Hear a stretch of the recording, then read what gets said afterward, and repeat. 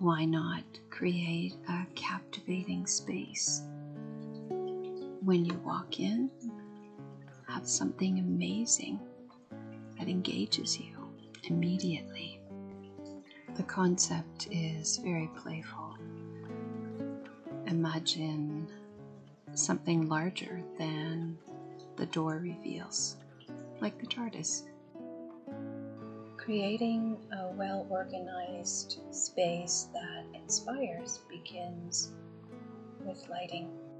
Using slat as a dropped ceiling is multi-purpose. It also conceals all of the pipes above and creates diffused lighting shining down through the slats, much like the sun through a forest. Using a combination of LED lighting, fairy lights, and 2 plexiglass windows that would allow the gift of natural light already existing into the space.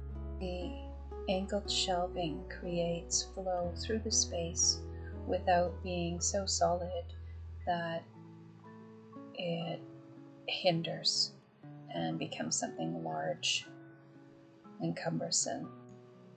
Easily hidden under the slats is a door that has access from the office side into the library for double use as a quiet space.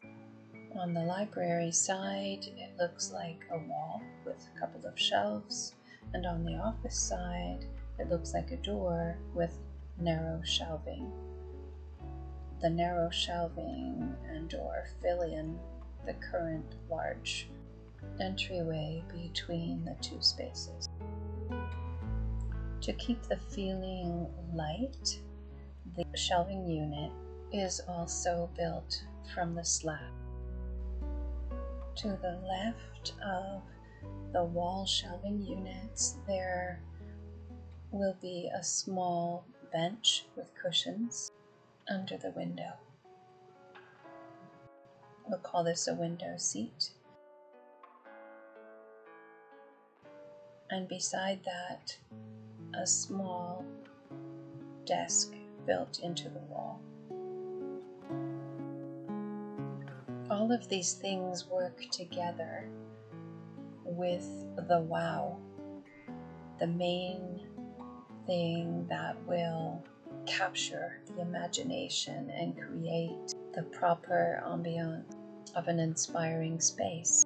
I wanted to create at the end of the room, I wanted to paint a mural directly on the wall with a frame built around it, and inside the frame would be strip lighting.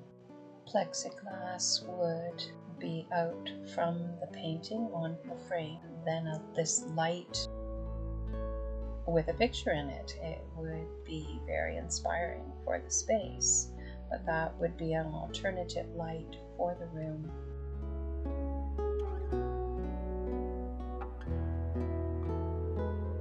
As well as feeling kind of magical.